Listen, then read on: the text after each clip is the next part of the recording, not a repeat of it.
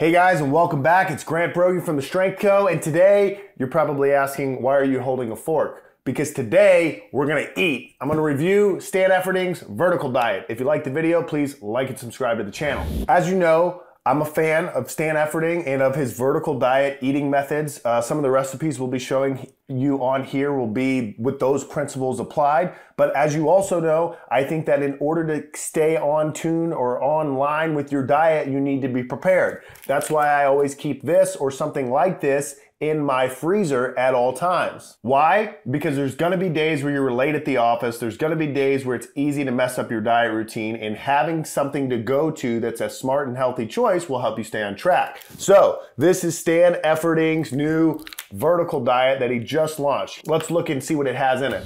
So this is his Monster Mash Deluxe. He's a genius. Bodybuilders have been eating rice and beef and chicken for years, and he named it Monster Mash, and now everyone wants to eat it, including me. But it's 490 calories. It has 40 grams of protein, 49 grams of carbs, 15 grams of fat, 3 grams of fiber, 320 milligrams of sodium.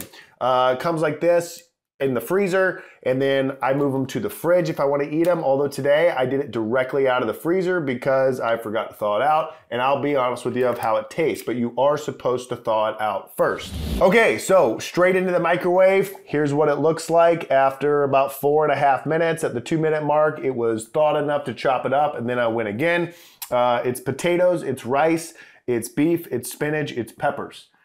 Wow, it sounds like a lot of the foods I recommended in our food or diet advice 101 or whatever we called it. One of the things I like about Monster Mash, whether you made it yourself or you bought Mr. Efferding's or wherever you got it, is it's a great place to eat hot sauce. Now, normal Grant would just go ahead and douse this whole thing in hot sauce, but I gotta give Stan an honest opinion before I cover it in Texas Pete. So, fresh out of the microwave, here's the mix.